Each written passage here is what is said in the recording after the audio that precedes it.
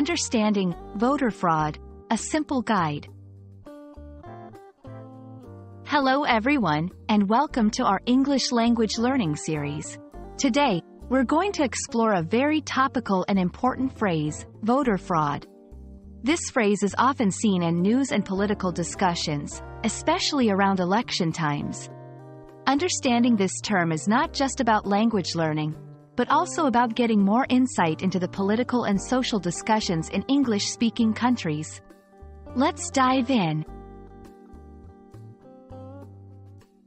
Voter fraud is a compound noun, made up of two words, voter and fraud. To understand the phrase, we'll look at each word separately. Voter. This is a noun that refers to someone who votes or has the right to vote, typically in a political election. Fraud. This noun refers to the act of deceiving or cheating for personal or financial gain. When combined, voter fraud refers to illegal interference in the process of voting.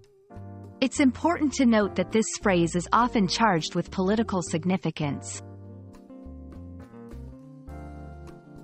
Understanding voter fraud is easier with examples.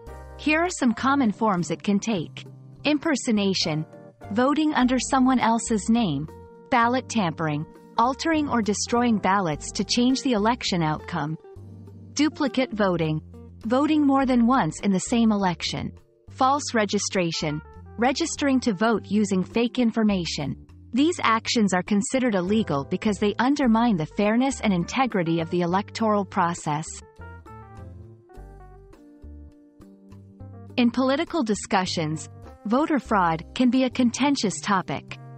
Here's why. Political tool. Sometimes, it's used by political parties to question the legitimacy of an election. Rare but serious. Actual cases of voter fraud are rare, but they can have serious implications for democracy. Legislation and debate. Discussions about voter fraud often lead to new voting laws or regulations, and can spark public debate about election security. We hope this video has helped you understand the meaning and context of voter fraud.